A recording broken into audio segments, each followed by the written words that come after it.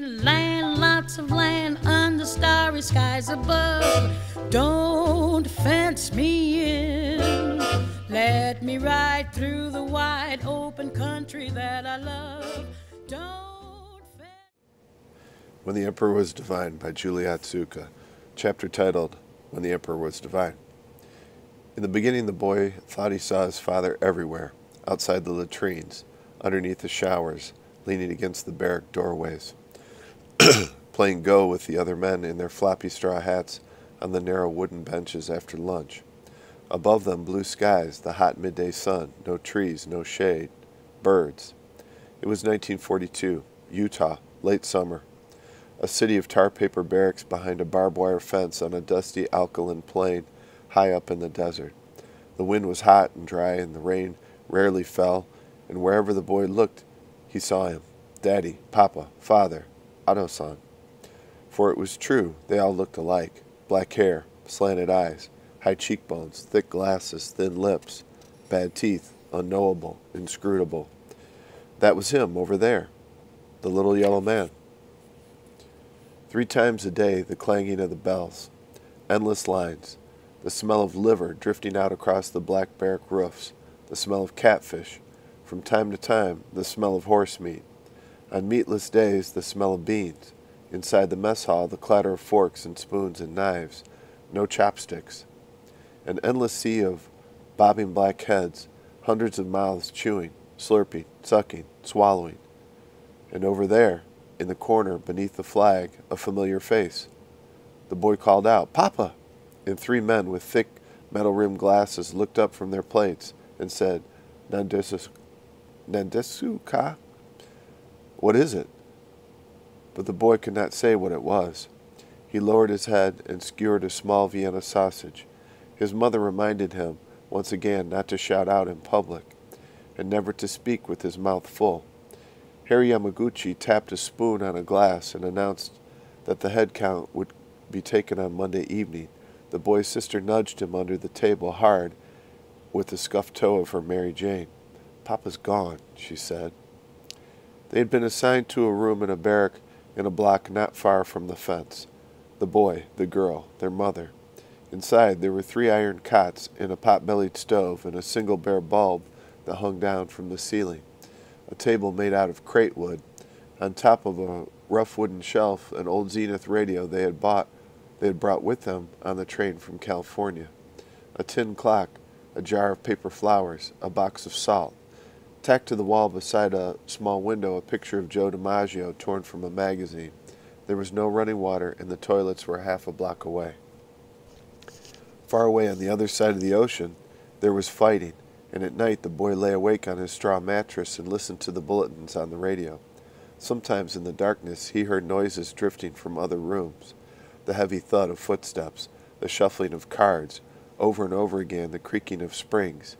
He heard a woman whispering, "Lower, lower, there," and a man with a high voice singing, "Auf Wiedersehen, sweetheart," and "Wiederwach."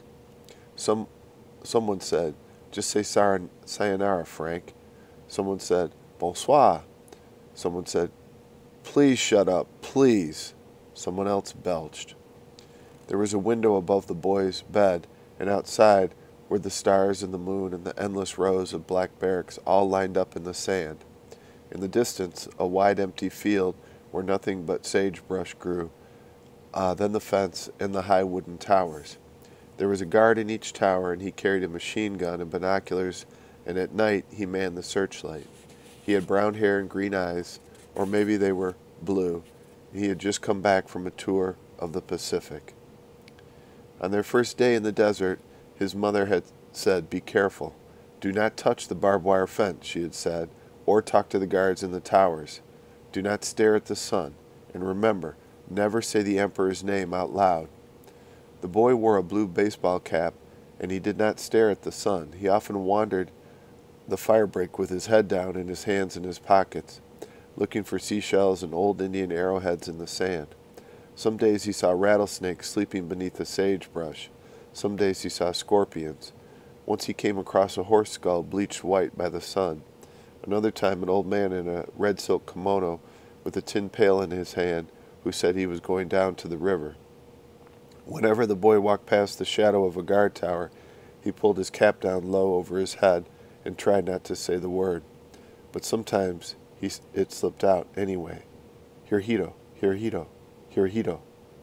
He said it quietly. He whispered it.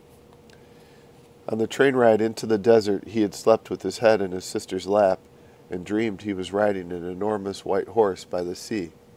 When he looked out toward the horizon, he could see 3 black ships out on the water. The ships had sailed all the way over from the other side of the ocean. The emperor himself had sent them. Their sails were white and square and filled with wind, and their masts were straight and tall. He had watched as they slowly turned toward the shore. Then he was awake, and the train was rocking from side to side, and in the seat behind him a woman was quietly singing. It was dawn, and his sister was sound asleep. She was wearing her yellow summer dress and with the little white flowers, because in the desert where they were going, it would be summer a lot. It was not like any desert he had read about in the books.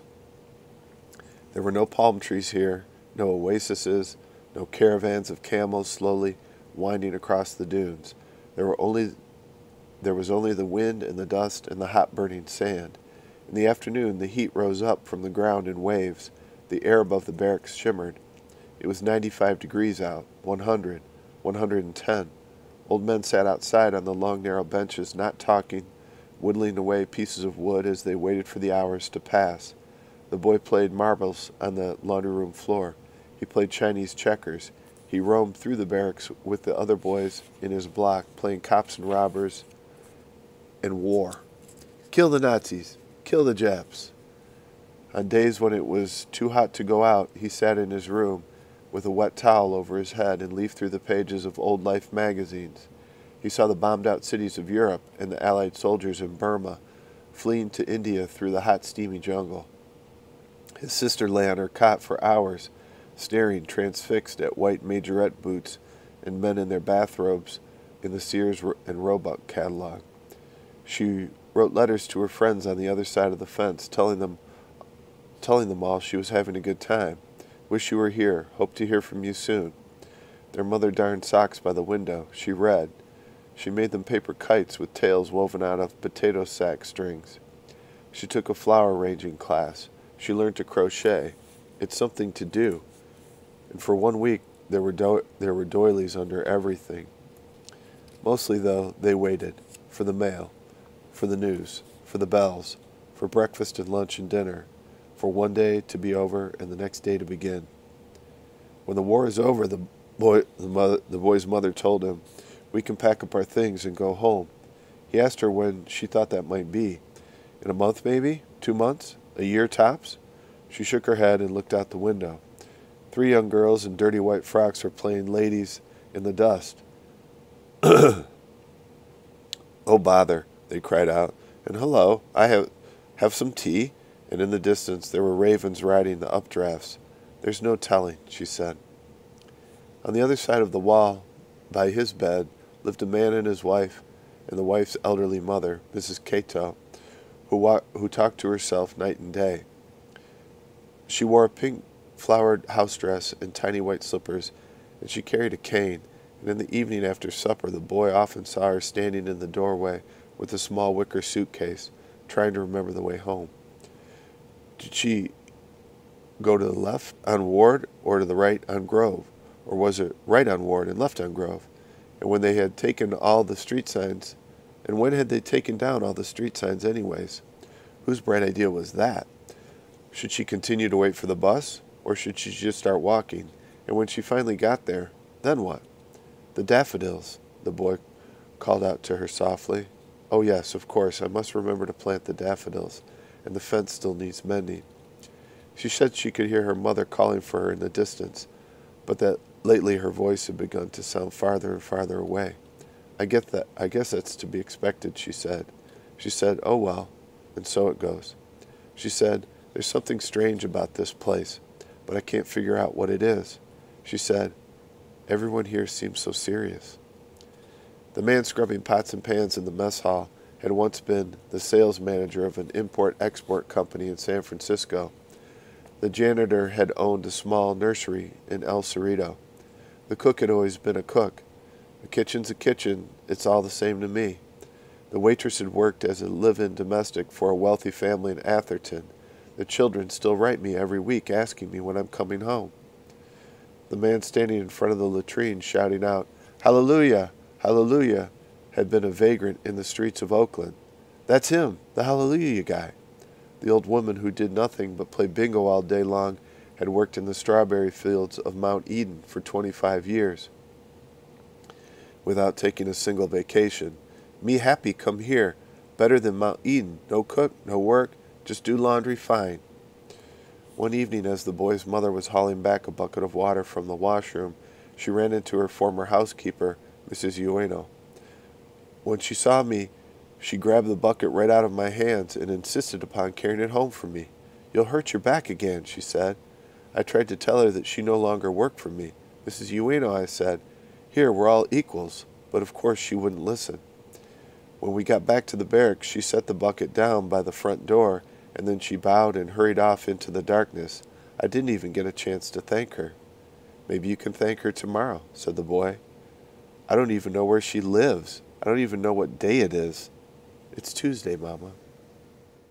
Land, lots of land under starry skies above. Don't fence me in. Let me ride through the wide open country that I love. Don't